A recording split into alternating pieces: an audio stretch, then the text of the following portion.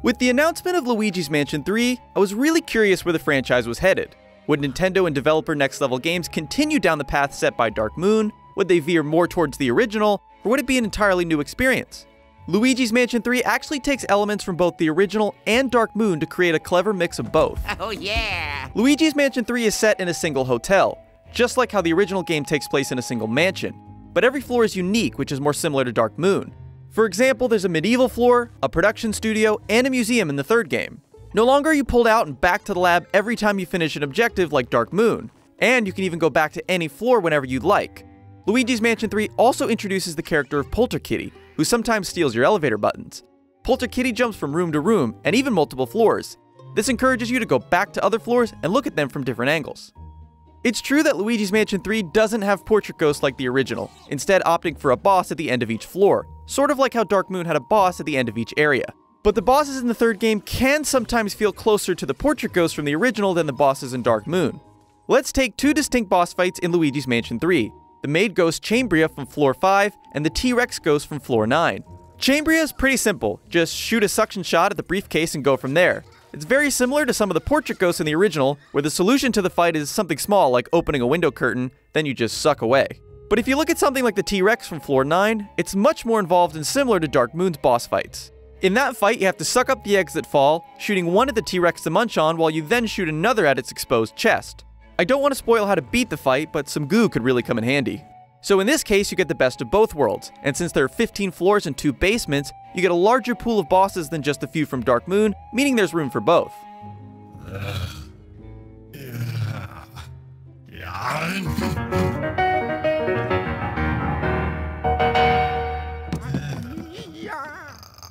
Aesthetically, Luigi's Mansion 3 keeps the same ghost designs from Dark Moon, but its atmosphere is closer to the original.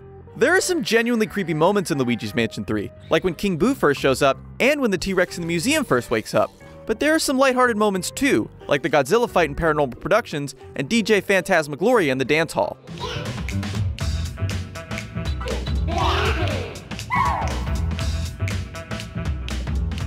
More of an evolution than a combination, Luigi's Mansion 3 brings back the Dark Light from Dark Moon, except now it doesn't have a cooldown period and can be used indefinitely.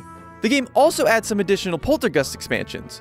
First, there's the suction shot, which sends a plunger with a rope at an object, which you can then pull on to destroy things.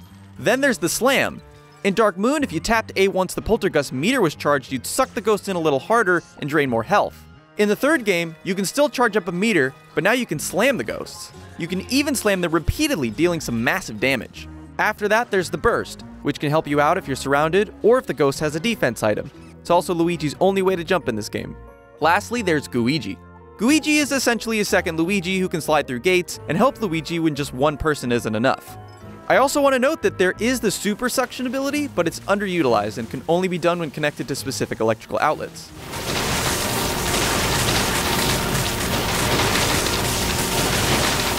When it comes to catching boos, Luigi's Mansion 3 is very similar to Dark Moon. The boo hides somewhere in the room, and once you find it, you have to hit it with a dark light. In Dark Moon, the longer you charged up the meter, the more health you take from the boo. But in the third game, you utilize the slam power. The only other difference is that now in Luigi's Mansion 3, you can use HT Rumble to locate where the boo might be hiding.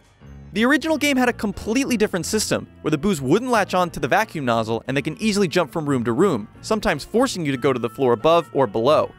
The act of searching a room to find a boo and then something going off to let you know you're close originated from the first Luigi's Mansion, but otherwise the system from that game is completely gone.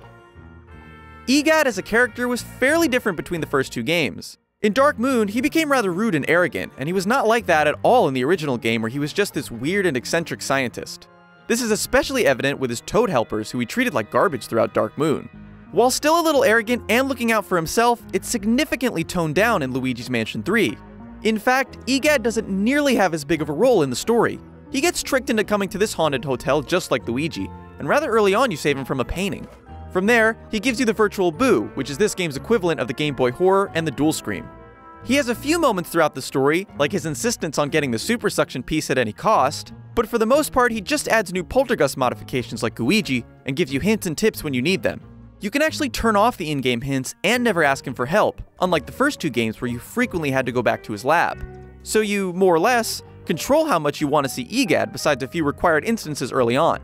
Given that this is his and Luigi's third major outing together, maybe they're just getting more comfortable and familiar with each other. Or maybe EGAD finally understands the importance of Luigi in his life.